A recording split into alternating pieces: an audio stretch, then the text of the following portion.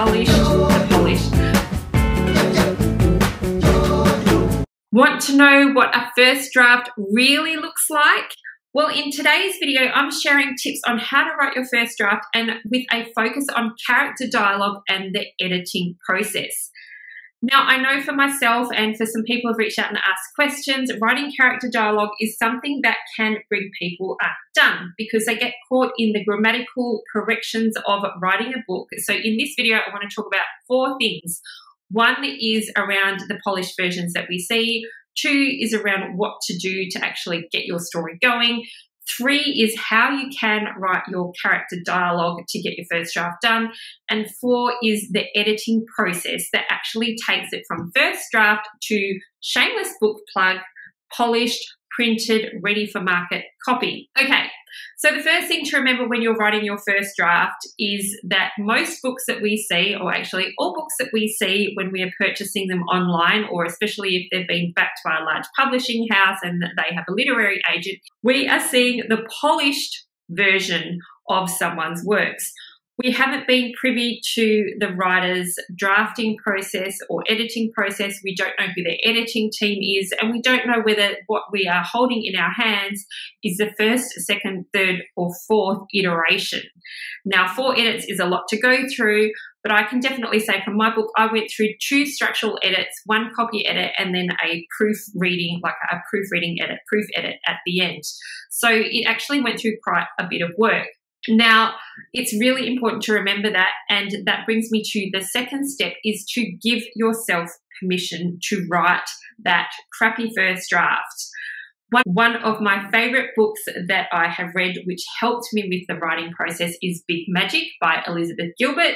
And she talks in there around giving yourself permission to write that crappy first draft, which is really important because it can be easy for us to skip right through to comparing a finished work with our maybe feeling disjointed dog's breakfast type works that we have in our hands or sitting on our laptop that is our very first attempt. So that's really important. Number 2, give yourself permission. So when it comes to getting over that hurdle of how do I write character dialogue, it's important with your story that you look at what's the best way for you to get your story expressed and out for your characters. And for me, it meant that to do that, instead of worrying about the grammatical structure of conversations, I actually wrote screenplay style. What that means is I would have Joe, one character in my book, what Joe would say. Then I would have me and what I would say. So it's as though you were listening to this banter between 2 characters.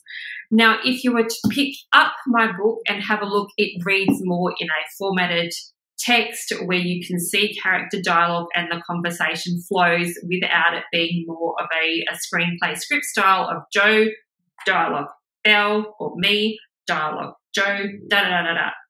So that's a really important permission part. My book does not have screenplay style dialogue for characters in there. You can totally write that, and if you want to write a screenplay, like you're halfway there. But what happens is that dialogue or that structure from the first draft then went through an editing process. Now, in my experience, I went through 2 structural edits and then a copy edit and a proofread edit at the very end. So I just want to explain what those are and how it impacts your character dialogue. So a structural edit really looks at the overall arch and framework of the story and the book. You get feedback on the title and whether the title fits the overarching message, the chapters and how they transition from one to another and whether they make sense, the style and the genre of the book, so whether it sounds like a memoir, rom-com, self-help, what kind of category is your book going to fit into, because it needs to find its place and sense of belonging. Even if it could fit into, it's around making those decisions on what is the structure of the book.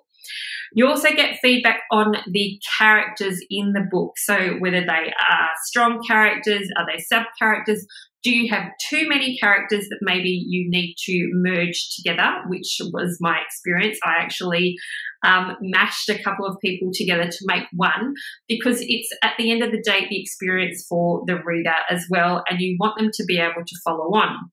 So the permission part is really important as you write your first draft, and even permission to move timelines or situations around so that the story flows really well and the book's message is cohesive. My first structural edit, I had about 25 pages of feedback, which can give your confidence as a creative a bit of a knock, and it delayed me moving into that second draft process by about 6 months. But the second structural edit that I had back, once I had taken on the feedback, really sat down and looked at how I would reformat my chapters and rewrite my story so that it was an actual story. The second structural edit, I had 2 pages of feedback. And I actually reached out to my editor and said, where's the rest? Because I thought maybe she just had gone, oh, I've given up, I don't want to work on this. But that was not the case. She'd actually told me I'd done a great job the second time and there are only a few little tweaks to make. So the structural edit looks at your characters. It doesn't actually look at your character dialogue. Now, the next process that the book goes through is what's called a copy edit.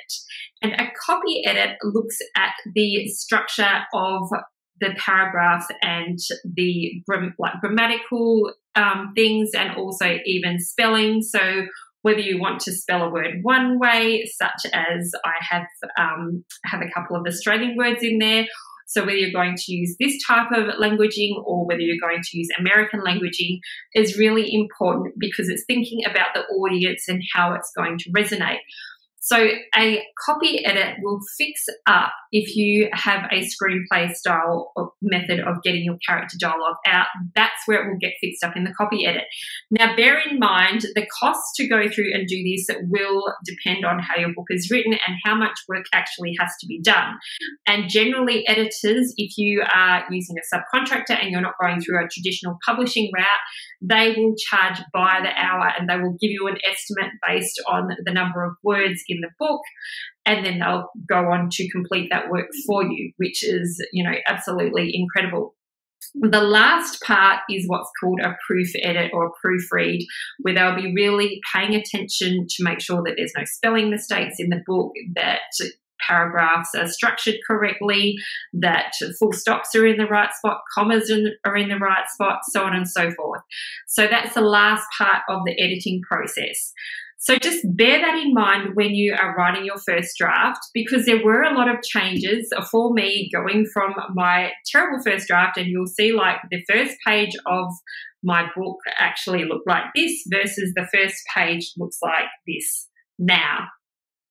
So I hope you found that helpful. If you've got a favourite tip around how to get your first draft going, or you have other questions, please make sure you drop them in the link below. And if you would like another resource to help you on your writing journey, there is an ultimate checklist to help you take your story from feeling like it's a mess through to a message, to the market, and to monetize. You can grab that little cheat sheet from my website. It's totally free. So happy writing to you, and I look forward to seeing you in next week's video. I'll catch you later. Bye for now.